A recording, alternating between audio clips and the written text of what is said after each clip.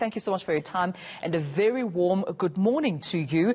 I mean, is it too soon to celebrate, or are the stats clear? Are we seeing a drop when it comes to the number of admissions in hospitals, or does this have to do with the number of critical patients admissions in hospitals?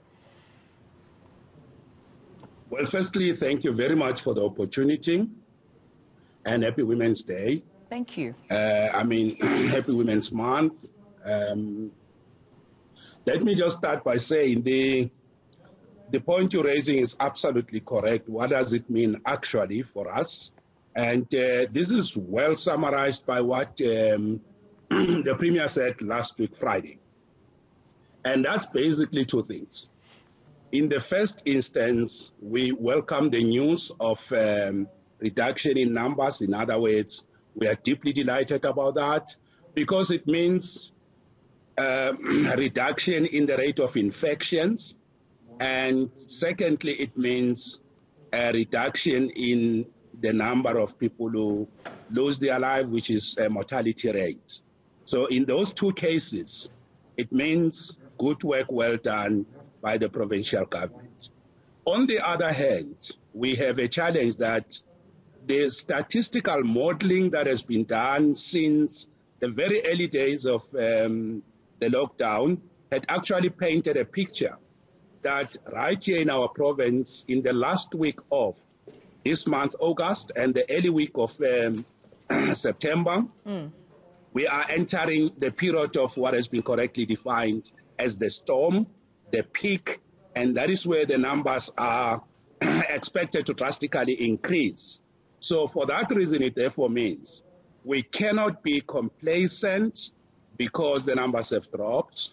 We must be on the alert. We must place the province on a high level of alertedness, also because globally we have seen the behavior of the pandemic or the virus itself is that those countries that had initially celebrated victory, we are seeing that now they are going into renewed levels of lockdown because of what's called the resurgence and what is becoming the second wave of infection. So we must be on the alert. We must confront and crack reckless and risky behavior.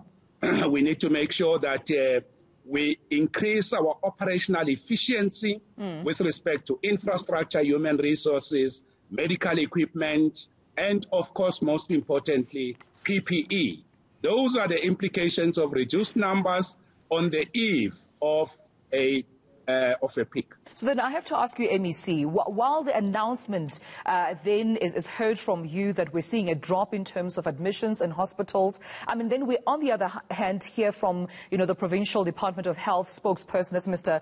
Kekana, saying there still seems to, there still is a strategy for, increasing internal bed capacity to extent that you may need to utilize private sector beds should the need arise. Why is then that, strategy in place, in motion, while on the other hand we're also hearing that there's a drop in admissions in hospital?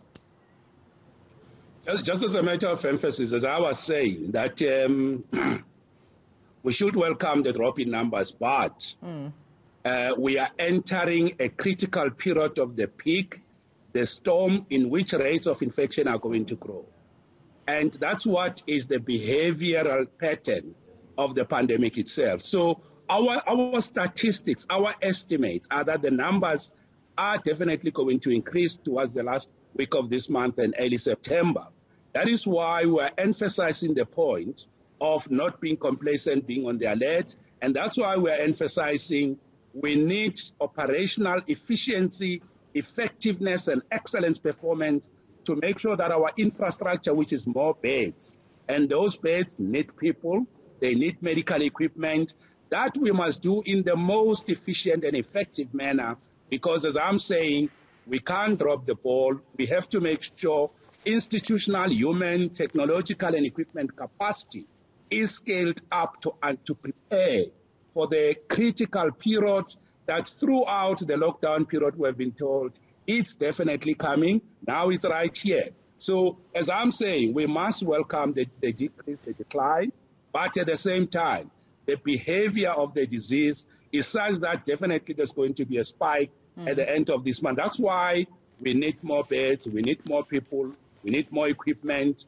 and most importantly, we need to go into communities to crack on reckless and risky behavior. So that clearly tells you that we are not responding positive to the numbers by actually relaxing our efforts to combat the spread of COVID-19. We also have to make sure that the decline is consistent. We need to crack this thing and make sure that the decline is consistent over time, and we don't see the decline and spike variations that causes problems. So we need consistent pattern of decline over time. Acting MEC, that's where we'll leave it. Thank you so much for your time. That's the Acting MEC of the Department of Health. That is Mr. Jacob Mamabolo.